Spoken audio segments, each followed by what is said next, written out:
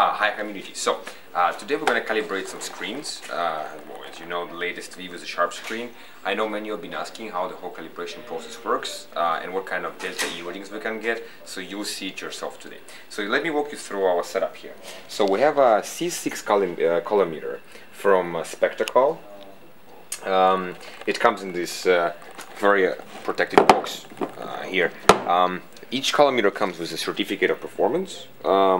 As you can see, very precise, it's very serious. So what the colorimeter does, so it basically measures the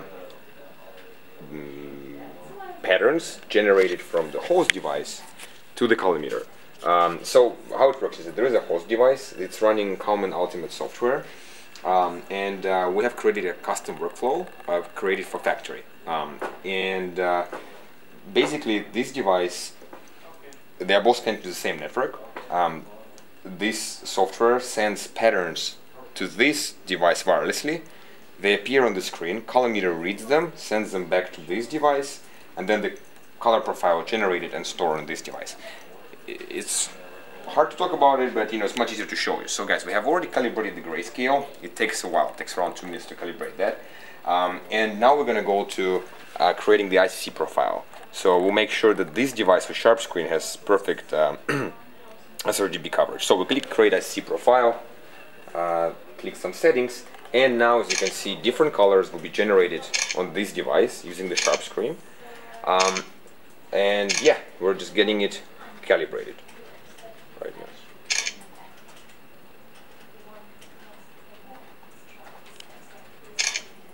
So there are different colors shown, different shadows of gray, and so on, and the colorimeter reads that what it's seeing and then sends it back to the host device,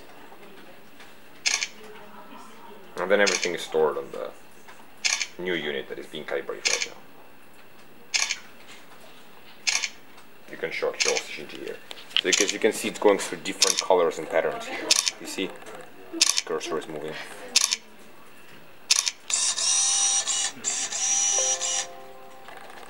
Alright, so the calibration is now completed. Then we click generate the report. So each V comes with a calibration report actually. And we can see the serial number of the device, what colorimeter was used, and we can see the averages of delta E. So the average delta E is 0.5, the max delta E is 1.2. So it's a very precise calibration. For your reference, Surface has around 4 delta E, Mac comes with 3 delta E, so this is super precise. So right now this V already has 2 color profiles. We can remove the colorimeter. One is uncalibrated, that's the original calibration. It's much cooler. And then there is standard. We'll show you by showing a little video on the right. I think that will make the best, show the best difference. Let's do it. Just give me a moment.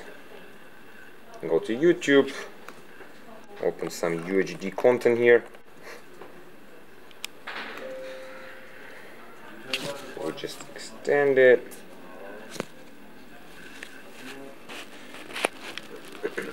Yep. So let's put the resolution. Actually, we don't even need to do that. So, all right, Shinji. So you can. So right now it's uncalibrated. So the colors appear a bit colder, more blue, let's say. And now this is a calibrated view. So this is having a D65 white point, and it is very close to 100% sRGB. It's 99% something. It just depends from calibration to calibration.